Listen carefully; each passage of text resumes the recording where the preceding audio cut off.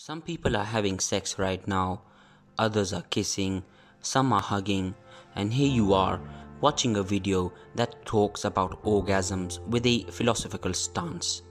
This is the world of philosophy. You can take anything and dissect it and have a deeper look at it. Today, we're going to dissect orgasms with the help of Schopenhauer. Alright man, let me quickly set you down a path to understand this whole thing about what the German philosopher Arthur Schopenhauer is saying about orgasms. I'm going to explain a few things very quickly, like 0 to 100 in a few seconds, for the sake of you to easily understand this mind-blowing concept that Schopenhauer has on sex. And then sometime in the near future, I will make more videos on Schopenhauer's philosophy where I will explain his thoughts much deeper. Schopenhauer believed that people were irrational and that they were guided by their own selfish desires. He claims that everyone has this thing called the will to life within them, which is an unconscious force within every individual that helps them cling to existence while staying away from any forms of reasoning or logic. It's an irrational force. The will pervades everything. It's the driving force behind us. We do almost everything we do because of the will. A seed becomes a plant because of the will. A bear will jump up at you because of the will. The will is an irrational, blind, incessant impulse without knowledge that drives instinctive behaviors, causing an endless, unquenchable strife in human existence which nature could not exist without.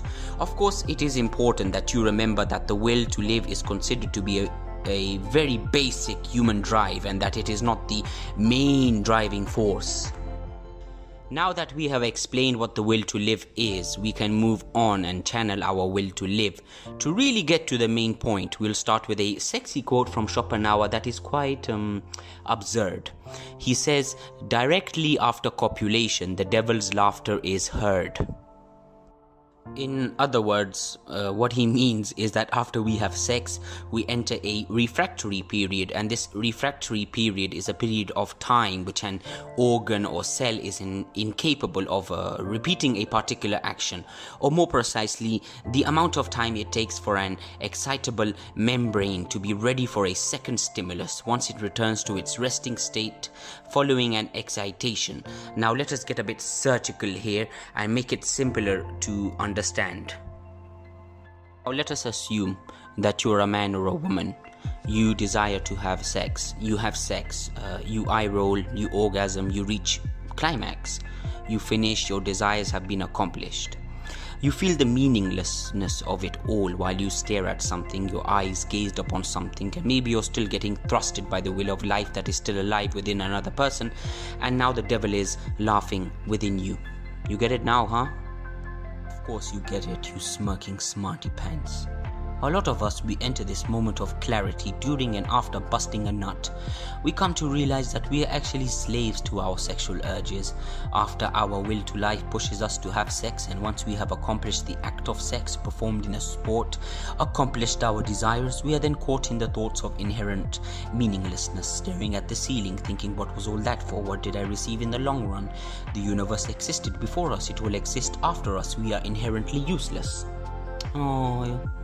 Schopenhauer called the post-orgasm moment of clarity as the devil's laughter, because it is when we realize that we are slaves to a biological imperative that is uncaring of our happiness.